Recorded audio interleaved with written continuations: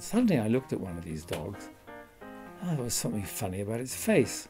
I got up and walked over to it, and it had got divided nostrils. And if you've never faced an amorous female gorilla, I mean, some people may have done, I don't know, but it's quite frightening.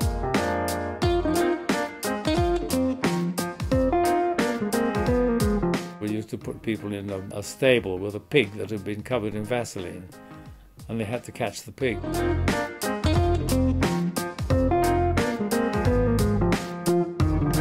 The one thing they said was, do not go near hippopotamus in the mating season.